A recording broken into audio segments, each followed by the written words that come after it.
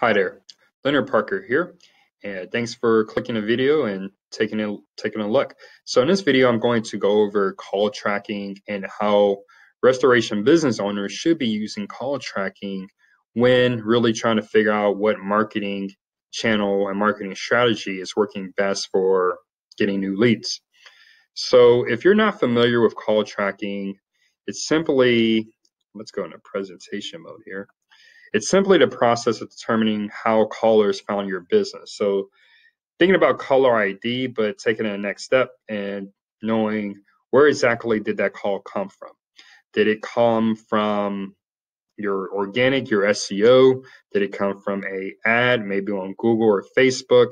Did it come from your social media efforts? It really helps you figure out and narrow down where that call came from. And the reason why it's so beneficial is that the main reason why it's beneficial is that it helps you figure out which marketing channel is providing the best ROI as far as more leads, more appointments, and more jobs completed. Some other reasons why you want to use call tracking, it'll help you understand where your customers are calling from. So maybe you're in an area where you consider that you target maybe 5 different areas around your office location, but you notice over the course of a few months you're getting calls from a 6th area. Well, this might be an indication that there's a demand for your services in that area, and you might need to either add that area on your website, maybe do some networking in that area so that you can establish a stronger foothold in that area.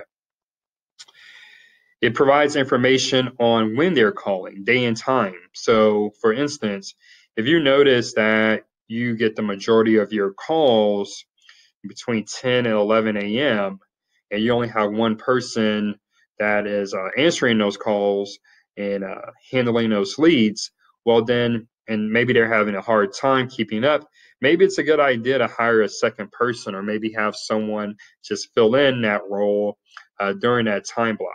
And that's just an example. It could be any time or day during a week, but it really helps you understand when you're getting the bulk of your calls.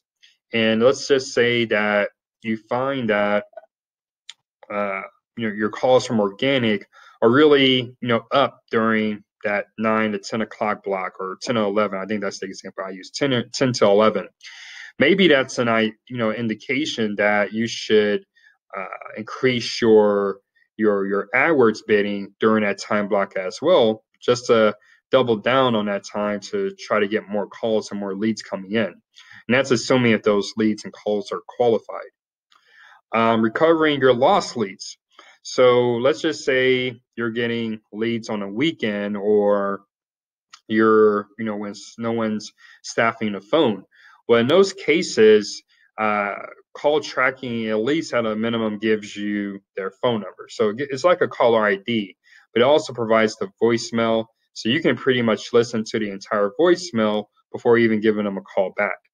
So that's, just like a regular business phone system. You get your caller ID information and you get the voicemail. And then, one of the important reasons why I like call tracking, and this really applies to any type of restoration business, is that it provides insights into your team's customer service. So if you have someone answering the phone and you're trying to figure out, you're getting all these calls, but they're not really converting to leads, it might be as simple as the person answering the phone really isn't well trained or qualified to be taking in those calls. So that can be an indicator that maybe more training is needed. Maybe you need to bring on another person to help out, or maybe you just need to replace that person altogether or put them on, some other work in your company. But it really provides insight into your team's customer service. And if you are using any type of, phone answering scripts, and I highly recommend that you do, just to make sure everything is consistent and you're delivering your brand's message across the board every time. Maybe there's someone that's not following a script, or perhaps they are following the script and it's just not working very well. Maybe there are objections that you have trained your sales staff on that really aren't working, or maybe there are new objections that you haven't considered. In either case, any of these cases, call tracking can give you that insight to really help you determine next steps on how to build and develop your team. So how do you get call tracking for your marketing campaigns? Well, these are some of the more popular vendors out there. There are quite a few others, but these are the vendors that we have used for our past and current campaigns. And each vendor is a bit different. The pricing is going to be a bit different for each, but any of these vendors, it'll give you the functionality you need to really start using call tracking. So call tracking best practices, pick a local area code. And this is, a very small way, but it can work where you're building some type of camaraderie with that, that target customer, that target prospect. Whereas maybe you're competing with guys who are using eight numbers, or they're using area codes from different cities or towns in your state. By using a local area code, you can actually, show that, hey, we're based here in your area. We're part of the community, and it just provides a little bit more camaraderie. Making sure that your tracking snippet is set up correctly on your website.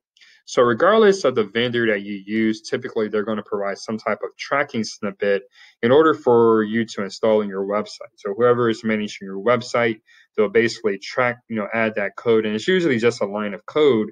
But basically, this is very important for call tracking to work. And so I would suggest once that snippet is set up, doing a test just to make sure that it's working correctly. Ensure you use a custom greeting. Most of the call tracking vendors, they do provide a default greeting, but that default greeting is some robot. So make sure that you or someone on your team, maybe they have a great speaking voice, you provide a custom greeting. That way you've already started, building that camaraderie with that prospect before they even get on the actual call with someone. Enable call whispering.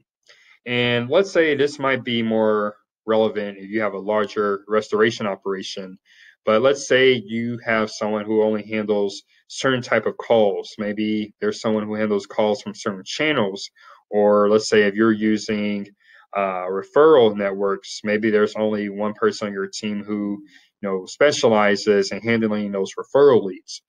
The call whispering will give them that information on where that call is coming from. So highly recommended. Minimize spam with an interactive voice response menu.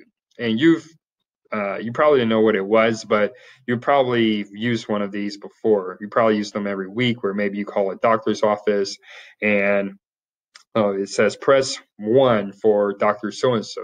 It's pretty much the same idea here. And even if you only have one sales line, make sure that, you put in some instruction, press 2 or whatever to speak with a customer service representative. And that will really help minimize the spam calls. And that's actually one of the downsides of using call tracking. And it's my last bullet point here, but I'll mention it here, is that you really have to stay vigilant with spam calls, meaning, some of these numbers, they have been used in the past. So you might get folks who still have that number. They might be calling for a doctor or a dentist, but you provide restoration services. So obviously it's not a relevant call. So making sure that you stay vigilant on those calls, because sometimes you might just have to refresh the number because you keep getting a lot of wrong number calls, or, even, typically you're going to be charged by per call and per call time. So making sure that you're communicating with your call tracking vendor that these calls are spam, we should be getting credits for these calls. Enable voice surveys. So again, you want to get that feedback from your customers. So a voice survey can be a great way to get that feedback and make it easy for your customers, or even your prospective customers, to provide that feedback. You see this a lot with banks, where they'll ask you, would you be willing to stay on a call for a short survey after the service representative have helped you? So voice surveys are a great feature, and it's a great way to collect that feedback. Use call routing.